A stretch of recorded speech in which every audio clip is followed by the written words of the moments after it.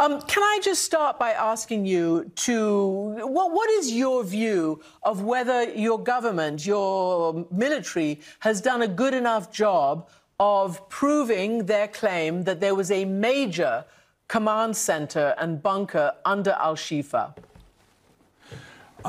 It's already known for many years that they have in the bunkers that originally was built by Israeli constructors underneath Shifa were used as a command post of the Hamas and a kind of a junction of several tunnels, part of the system.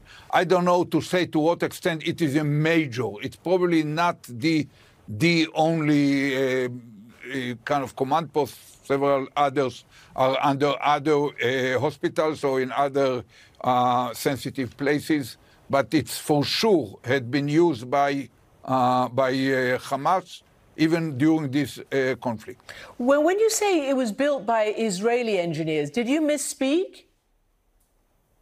No, decades ago we were running the place.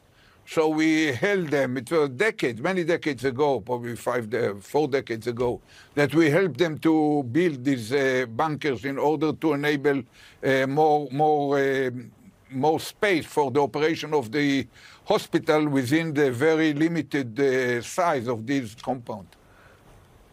Okay, all right. Well, that's sort of thrown me a little bit. So these were there for a long, long time, but you're claiming, or they're claiming, that they're used as a major command center. Anyway, the fact of the matter is that as yet, they have not shown conclusive proof of that. So may I ask you what you Christian, Yeah.